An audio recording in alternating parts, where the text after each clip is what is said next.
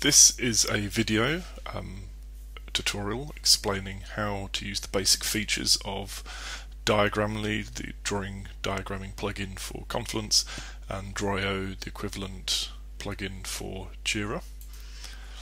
In terms of the editor itself, they both appear pretty much identical for the same release number for Confluence and JIRA. The only real difference is how you insert the diagrams. So in a Confluence page, if you click on Edit the Page, there's two ways you can get a diagram in. You can either start typing the Diagramly macro, and the suggestion will come up, or you could go to the Insert menu and say Insert Diagramly Diagram. That gives you some more options in terms of the dimensions of the read-only insert in the page, border, grid, etc. If you then save the page,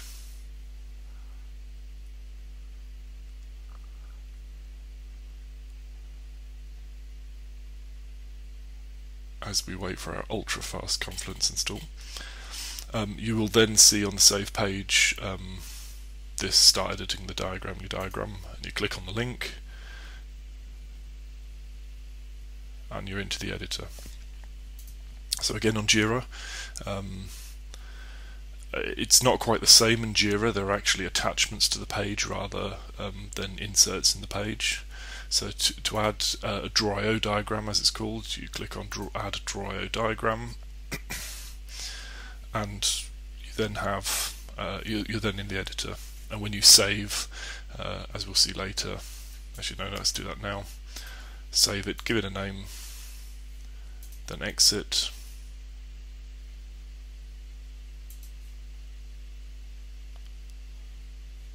And you'll see the viewer on the right hand side where the attachments live, and if you click on the edit pen, you go back and edit. So we've got a diagram in Confluence and JIRA. So from now on, how you use the editor for the same version number in both releases is basically the same. So we'll sit in JIRA and go through the basic functionality there.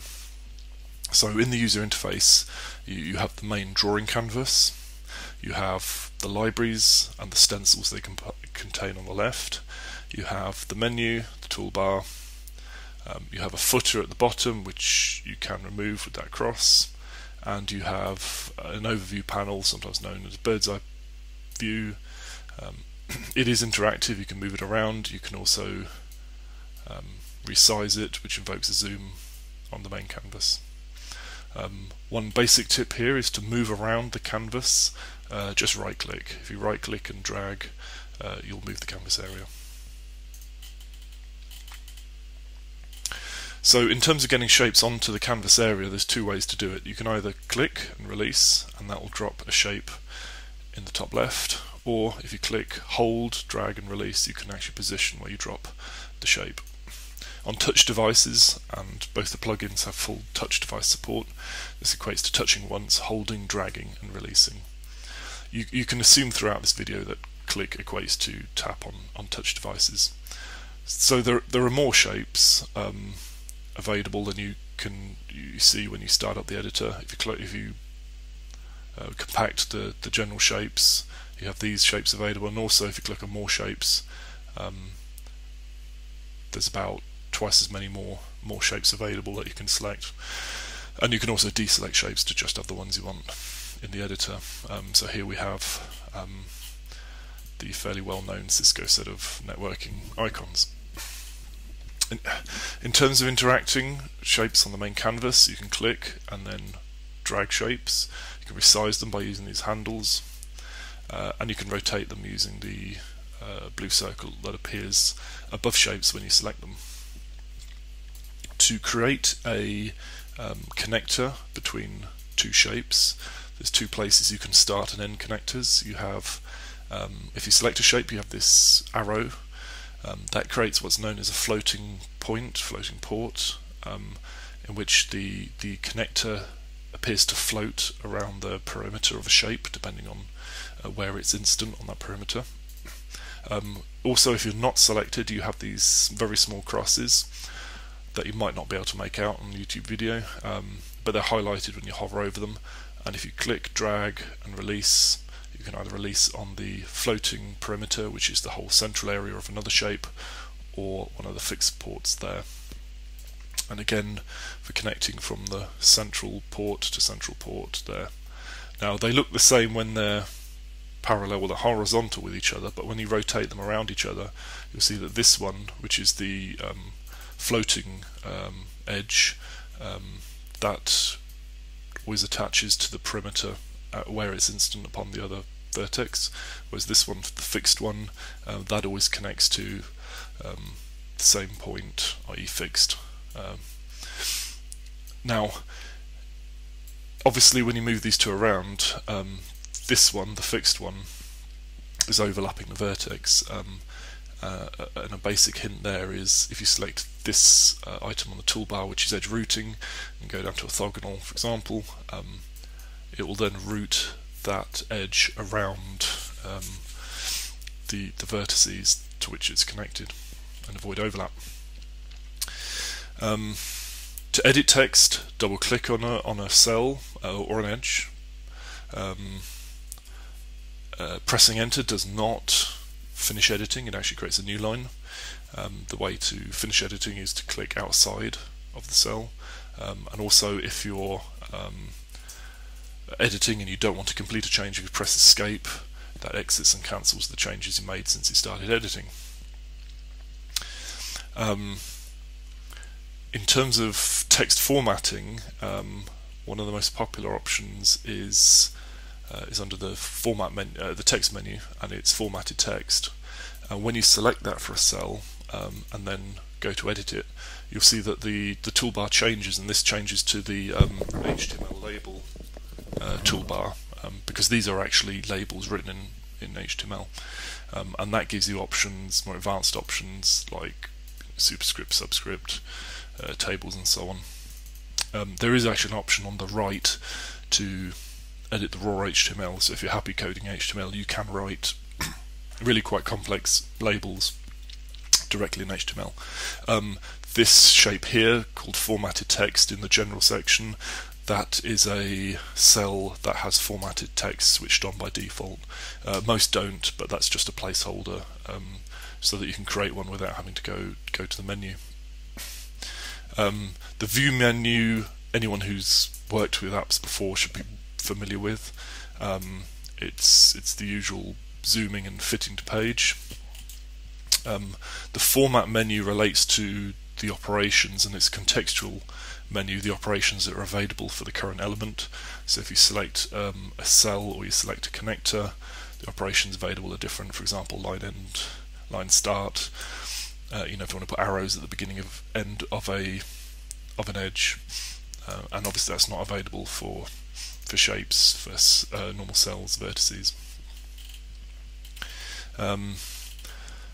One other thing worth pointing out is the Z order. There is a Z order to cells, so if we get rid of that, we can see that this test new line vertex is above the other vertex, which has the label in Z order. So if you right click and say to front on that one will then appear above it. The other feature worth playing with is automatic layouting. If, for example, you create a small directed graph and go to Arrange, Layout, Horizontal Flow, it will lay out with a direction from the cells you selected. There's also an organic tree, for example, for all charts and so on. In terms of other features, under File, Export, they're the various raster and vector export formats available: PNG, GIF, JPEG, PDF, SVG are the vector formats. XML is the raw format, the diagram data, should you ever want to extract that. If you go to File Edit, you can actually see the raw XML visible. If you have a previously saved XML file, you can drop it into that dialog, and then select replace existing diagram, and that will override it if for some reason you want a local physical copy.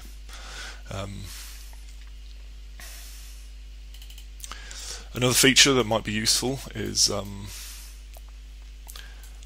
if we go back to this one and say that we've created our fixed point to fixed point edge, and we wanted to say it's orthogonal, and say that we put a line end of an arrow on, and say that you want all your connectors from now on to have that behavior.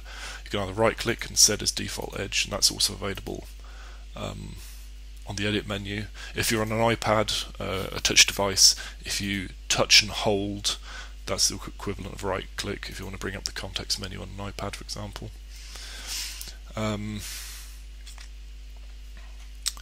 The world symbol, which is actually slightly darkened in this format, if you want a particular language installed, all of the menus are to a greater extent translated in all the languages available. If I were to select Thai, for example, it would say refresh the page, and the next time you come onto the editor, it's not an immediate change of languages. They would be pretty much mostly in Thai. In terms of support, there is a link to this video tutorial. Because it's currently in progress, that link won't actually come to it because I haven't finished it yet. There is a link to the Google Plus support page. You don't need a Google login to look at it. And what that tells you is the process to go through to get support for the various issues you might have. And of course it doesn't want to load now. We'll come back to that. In terms of cost and the product itself, how long it's going to be around for, the Confluence and JIRA plugins are both free, and we made a promise that if you are already using one of those products, or you already have it installed, you will be at no point charged for all of the features you currently have. So there'll be no retrospective charge applied for functionality that you already use for free. We may technically charge for additional features, but currently there is nothing in our business plans to do so. Yeah, okay, so the Google Plus page is loaded. It talks about general questions. The best place for general questions is on Atlassian Answers. If you have loss of data or functionality, file a support ticket. Confluence and JIRA are by far our best platforms. We've never had an instance of loss of data I can think of. We have occasional bugs, but generally they're fixed very quickly. And there's also a link to feature requests. But for general sort of questions that you're not quite sure where they go, post them to Atlassian Answers. That's the most contextual place to post them.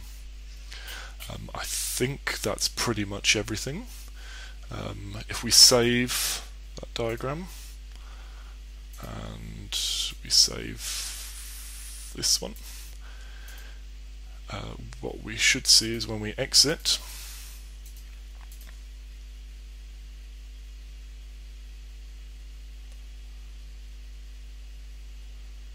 and this is on a server sitting 1 meter away from me. Okay, so in JIRA, you'll see the diagram as an attachment. You can do various things. It is a vector attachment. You can my computer is running very slowly because of the presentation software.